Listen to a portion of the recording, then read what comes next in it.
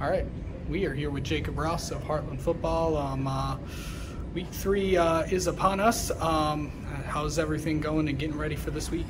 We're just going to aim to work harder. Obviously, the first 2 weeks weren't the best. A lot of mistakes that, we beat ourselves, and that was our biggest problem. How do you feel like going into this week? What's it been like after starting the season 0-2? What do you feel like this week, these first few days of practice getting ready for Plymouth have been like? I'm more comfortable. I wasn't really too worried about it going into this season because I got time last year, but feeling a lot more comfortable, especially now that we're kind of getting to the middle of the season. So yeah, I'm ready.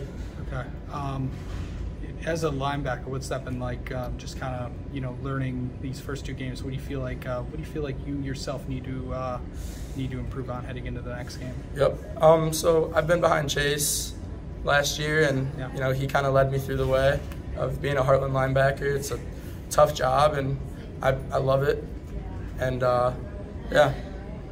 Also, there is you made some news this summer about your future. I know you're going to be heading to Northwood for lacrosse. What was that like to kind of get that out of the way and kind of focus on this year? It was really relieving for sure. I got a lot of my Hartland lacrosse boys, some of my club lacrosse boys all committed there, so we've been talking and trying to get some new guys, but I can't wait. It's going to be a blast. It's going to be like heading on the road. The difference is this week you're going to be heading on a road trip. Sometimes when things aren't going well at home, maybe it's time to go on the road. But what's it going to be like going on the road for the first time this year? It's nothing new. We've been on the road a lot ever since I was a freshman. We've been kind of going farther places with the guys on the bus, and you just got to get locked in. I just listen to music and kind of guides me through on its own. Sounds good.